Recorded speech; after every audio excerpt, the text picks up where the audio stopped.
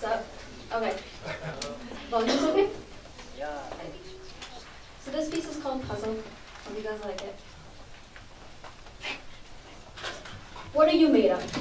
Carbon, oxygen, hydrogen, sure, those are the basics, but we're more than that. I have my mother's temper and my father's perseverance and the sarcasm of my cousins. There are puzzle pieces inside of me that care too much about fuzzy animals, cheesy food, and stories. Every part of me made from what I love, and that, I think, is what we are truly made of. Nothing feels more right than finding the people who see both the forest and the trees, both the plot and the big picture, even when you're not quite done writing it yet. They just fit. They just get you, and when you look at them, it's like, where have you been this whole time? For some of us, we go from strangers to friends, or friends to lovers, or lovers to strangers again.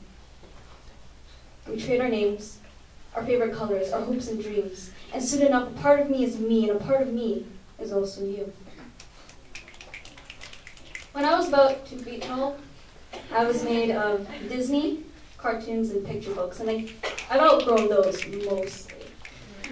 Picture books to comics to novels, Renaissance Disney to CGI Disney. I think Zootopia is good, okay? And now it seems like it didn't change one bit, really, but really, like outgrowing clothes, these pieces don't stay. And we will change, and are changing, shedding old pieces for new ones, but it brings up the question about Theseus's paradox. If every part of a ship is replaced, is it still the same ship? Am I still the same after all of this? I certainly don't feel the same. But I am, you see, a ship is just a ship, but with a captain and a crew, it becomes invincible in any storm, held together by salt water, loyalty, and like nails or something.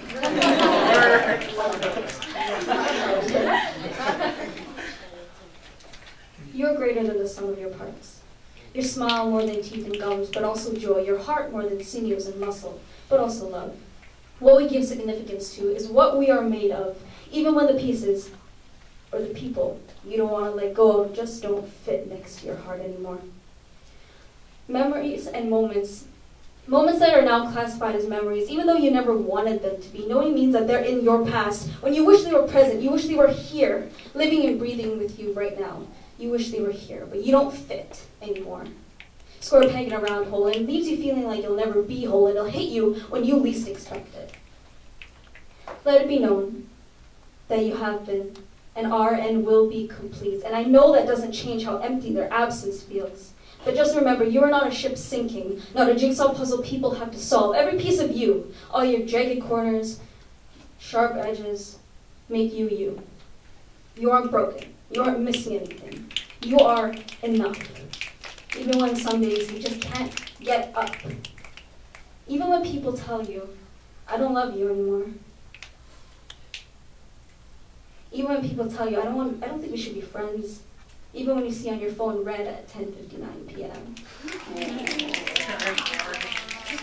Even when they leave. And that's okay. Not to fit any longer. And when it happens, and it'll happen, I hope you hold yourself gently, with both hands. And I hope you keep those memories close, but knowing that they're just that. Memories. Sometimes time is the greatest distance between two people, but that doesn't mean you haven't had your impact on one another. It doesn't mean that you haven't had the chance to change one another for the better. And change is the only constant. If there's one puzzle piece you need to know about life, it's that. And if you get that, if you understand that, I hope you remake yourself every day. Stronger, smarter, better. And I hope you aren't puzzled along the way.